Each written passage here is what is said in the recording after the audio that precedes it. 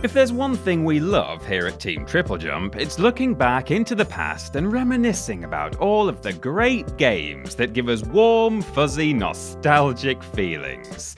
Sadly, Adam says we're not allowed to have fun all the time, and so occasionally we have to punish ourselves by looking back at some of the tosh that the games industry has churned out in years past. We've already tortured our writers by making them dig through the cesspool that is the worst games of the 21st century so far. Please go and check that video out if you haven't already. But frankly, we think there's far more abhorrence out there, so we're going to look back even further. For this list then, we're taking a look at the most terrible video games that came out at any point in the 20th century. Just please don't expect another one of these videos. Sadly, they weren't making many video games in the 1800s. I'm Peter from TripleJump, and here are the 10 worst games of the last century. Number 10. Pac-Man for the Atari 2600. You might not have thought it possible to get a game as simple as Pac-Man wrong. After all, the only thing players want from the flappy-headed yellow hockey puck is for him to gobble up dots and avoid ghosties. Turns out though, you'd be wrong, because the Atari 2600 port of the arcade favourite, Pac-Man, was an utter shambles. Unfortunately for the kiddies who purchased Pac-Man for the 2600, hoping it would save them from feeding their pocket money into arcade machines, the port was forced to scale down the game's technical features due to the limitations of the hardware. Players found that the graphics had gotten a serious downgrade, the maze layout had changed, and the ghosts flickered, not in an ominous or spooky way, but due to the fact that the 2600 could only render one on screen at any one time. The poor quality of Pac-Man was a contributing factor to the crash of 1983, as consumers' faith in the video games industry was at an all-time low, and along with a number of other Atari games, more on that later, unsold copies were buried in the New Mexico desert in the hopes that no one would ever have to experience them ever again. Number 9. Night Trap.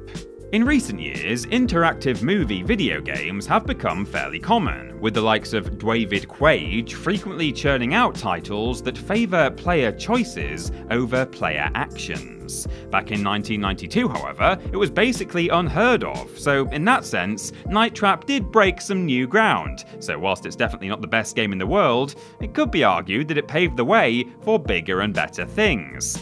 Although Night Trap aimed to deliver the kind of B-movie experience that was prevalent in a lot of teen horror films at the time, once players got past the novelty of the game's style, they found that it really didn't have all that much to offer.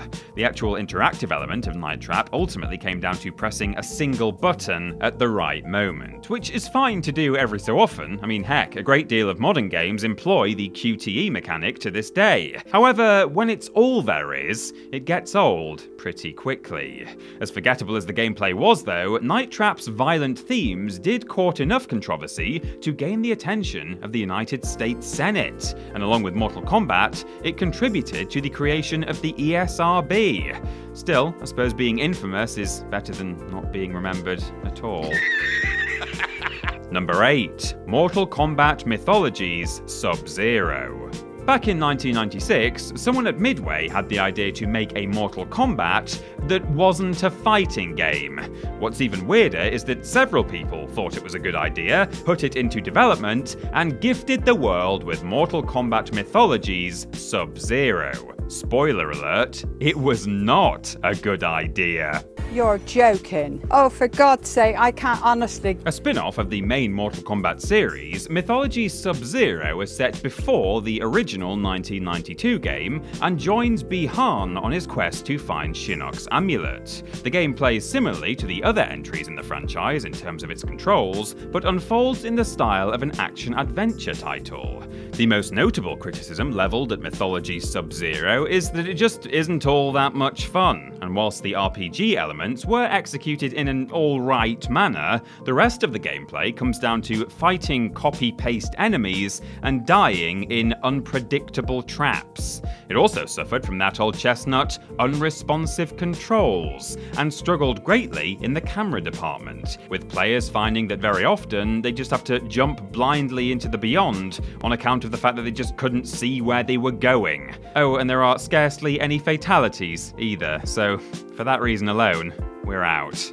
Number 7. Rap Jam Volume 1. If you're going to give your game the subtitle Volume 1, you'd better make sure that it doesn't completely suck, because players are going to infer your intent to make a sequel and wonder why your lofty ambitions were so poorly executed.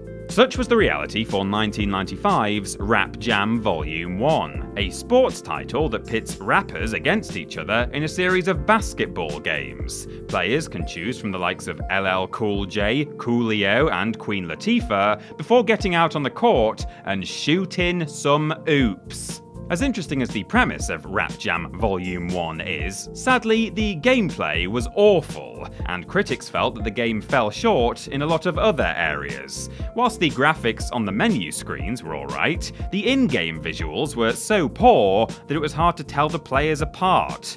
The same goes for the sound, because the setup menus laid down some fat beats, that's fat with a PH, but that all stopped as soon as gameplay began. Even if you could look past all that though, Rap Jam just didn't play very well in general, with reviewers criticising the unresponsive controls that made the game almost impossible. I think the lesson to be learned here is that we should all stick to what we're best at, so we recommend that rappers stay in the recording studio and leave the sport to, the professionals, you know, like me. Here I go! Number 6. The Crow City of Angels.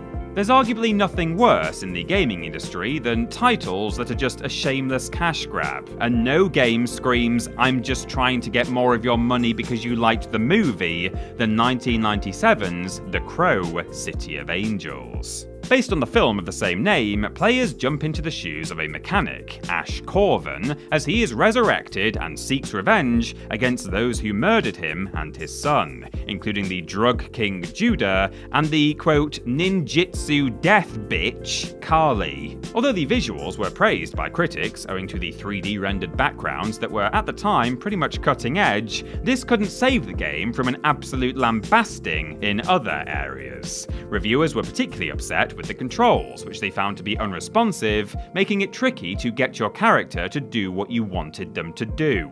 They also admonished the fixed camera angles that changed too frequently, making the game even more difficult to play. It was also mocked for its terrible voice acting, unintentionally hilarious dialogue, and over-exaggerated animations. Thankfully, City of Angels was the first and last time that the Crow franchise has dipped its toe into the video gaming pool, and we pray that this time it stays dead. Number 5. Friday the 13th. When you think of Jason Voorhees, your mind probably goes to that massive machete or the smorgasbord of squishy teenagers he's brutally murdered over the years. Your mind probably doesn't go to this Scotch tape-looking madness from 1989. Or at least I certainly hope it doesn't. Or if it does, well, you have my sympathies. Friday the 13th has players take on the role of camp counselors who must defeat Jason before he kills them or the children that they're looking after. The game was universally panned, not only for its bizarre aesthetic choices, which turned Jason into a purple and turquoise nightmare, but also for its technical limitations, which, above all else, made it insanely difficult. Perhaps its worst crime, though, is that it just wasn't scary. Admittedly, we can also look back on the Friday the 13th movies with little discomfort these days, but at the time, audiences actually found them to be quite frightening, which is why the video game adaptation was such a disappointment. Fortunately, the good people at IllFonic have since developed Friday the 13th the game, which players found to at least capture the spirit of the films that inspired it. It's just a shame it took nearly 30 years for a developer to make a half-decent Jason Voorhees game, and I only hope that the 1989 version doesn't come back from the dead another 12 times. You know, like Jason did. They keep making them, don't they? Number 4. The Philips CD-i Legend of Zelda games. There are some out there who theorize that the cutscenes featured in the Legend of Zelda releases for the Philips CD-i are the reason that Link is now a silent protagonist, and having watched them back, we can definitely see why they'd think that. Following a deal they made with Philips to produce a CD-ROM add-on for the SNES, which incidentally never came to light, Nintendo gave Philips the license to use 5 of their characters for games for the CD-i. This is what led to the development of Link the Faces of Evil, Zelda the Wand of Gamelon, and Zelda's Adventure. None of these titles had much in the way of involvement from Nintendo, and oh boy, does it show. There's Droolik round the side of Glutgo. At the time of release, critics weren't too harsh on the games. However, looking at them through a modern lens and comparing them to the likes of the infinitely superior Ocarina of Time or Breath of the Wild, that position has largely shifted. The main concern is levelled at the aforementioned bizarre cutscenes, which have now been heavily meme-ed owing to the unsettling animation and awful voice acting. Golly! Considered to be the worst entries in the franchise, Nintendo refused to acknowledge these titles as part of the Zelda timeline, insisting that they are their own self-contained canon and nothing to do with the series that we know and love today. That's probably the right line to take, yeah. I won! Number 3. Custer's Revenge. Fair warning, viewers, we'll be touching on subjects here that some of you might find uncomfortable, namely sexual violence against Native American women, so please do skip ahead to the next entry if you need to, timestamp on screen.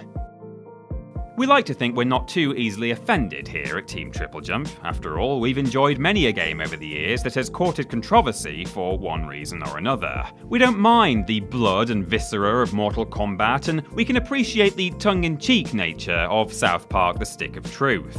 Custer's Revenge, however, takes the cake when it comes to being utterly reprehensible.